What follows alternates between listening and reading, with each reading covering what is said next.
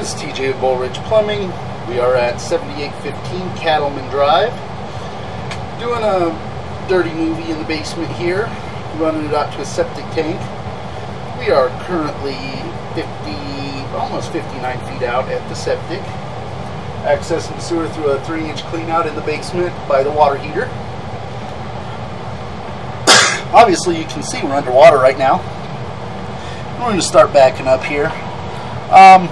We are probably in about 3 inches of water. We're just over the top of the camera here. You'll see, you can just see the surface of the water breaking right there. Doesn't appear as though we're not backed up. We're actually at the tank, so we might have a little extra liquid in the tank. Not sure if that requires a drain or not. I am not a septic professional. I am going to make note of that, and we'll turn it over to the septic company to see whether they feel that it needs to be drained or not. Coming back, we're in a plastic line.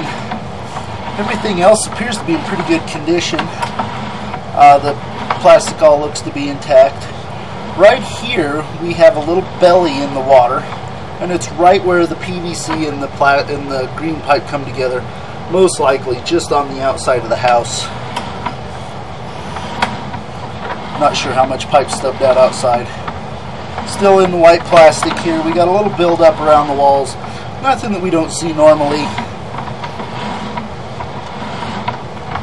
For some reason, septic tanks get this buildup around the pipe like it does right there. Nothing that we don't see regularly. Here we're in the house.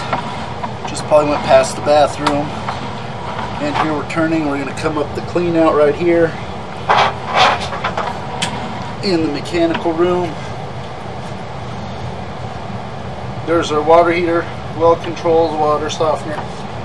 There's our clean out down around the corner. This has been a Bull Ridge movie production. Thank you.